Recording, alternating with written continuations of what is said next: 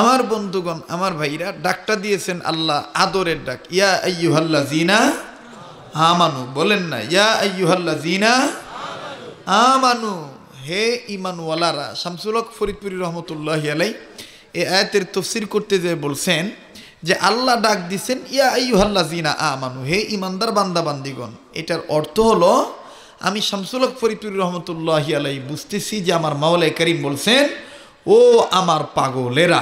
সুবহানাল্লাহ বলেন। কারণ এখানে জাহান্নামের আগুন থেকে বাঁচতে বলছে। কিসের থেকে বাঁচতে বলছে? জাহান্নামের আগুন থেকে বাঁচতে বলছে। তাতে কি বোঝা গেল? আল্লাহ আমাদেরকে ভালোবাসেন।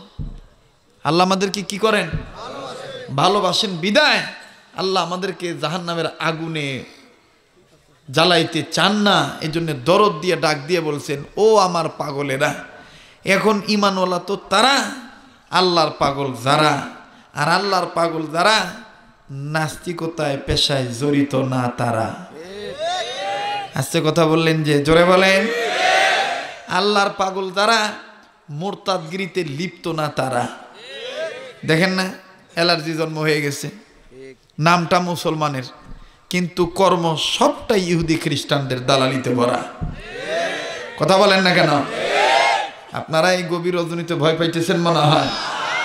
হ্যাঁ, আমাদের বাংলাদেশে আজকেও আমি যুব ক্রীড়া প্রতিমন্ত্রীর সম্মুখ পানে এই কথাটা আমি দেখতহীন কণ্ঠে বলছি যে সংসদে দাঁড়িয়ে যারা এ ধরনের কথা বলতে পারে যে মোল্লাতন্ত্র, বিষ বৃক্ষ এবং ইসলামী শিক্ষা ব্যবস্থাকে যারা এই আপনার বিষ বৃক্ষ বলছেন, মোল্লাতন্ত্র বলছেন, এরপরে শেখুল উলামা যিনি আলেমদের সেরে তাজ, সকল আলেমরা যাকে মুরব্বী মানেন, যার সাথে ডাইরেক্ট রাসূল করিম সাল্লাল্লাহু আলাইহি সাল্লামের সম্পর্ক, সুবহানাল্লাহ বলেন, সেই হুজুরকে তিনি বারবার বলতেছেন যে তেঁতুল হুজুরের গোষ্ঠী হুজুর ইত্যাদি ইত্যাদি।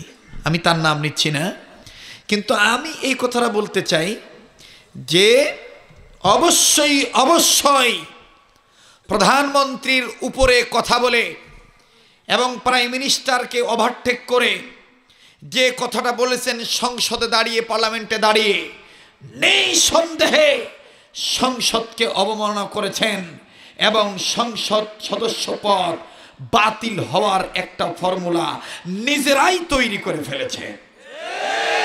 কথা বলেন ঠিক কিনা? ওনাদের জেনে রাখা দরকার, এ দেশটা ওলামায়ে কেরামের দেশ, এদেশ মুসলমানদের দেশ, এদেশ ইসলামী আন্দোলন কর্মীদের দেশ, এদেশ টুপিওয়ালা দাড়িওয়ালাদের দেশ, এদেশ ঈমানওয়ালা আল্লাহ এবং আল্লাহ রসুলের পাগলদের দেশ। এই দেশে ইসলাম ছিল, ইসলাম আছে, ভবিষ্যতে ইসলাম থাকবে। কোন নাস্তিক মুরতাদের কথায়, বাধা প্রতিবন্ধকতায় ইসলামী আন্দোলনের কর্মীরা ইসলামী আন্দোলন করা বাদ দেবে না, দিবে না, দিবে না। কারো বাধা মেনে নেওয়া যাবে না।